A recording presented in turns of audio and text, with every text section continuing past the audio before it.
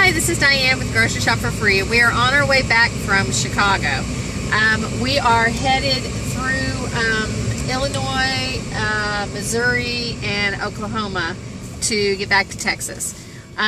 It is cold everywhere now. I don't know what it's like in Texas, but we stopped at this gas station and I got out and I was not expecting how cold it was out there. This morning when we left the hotel, it was 56 degrees and there were people swimming in the pool. I don't understand.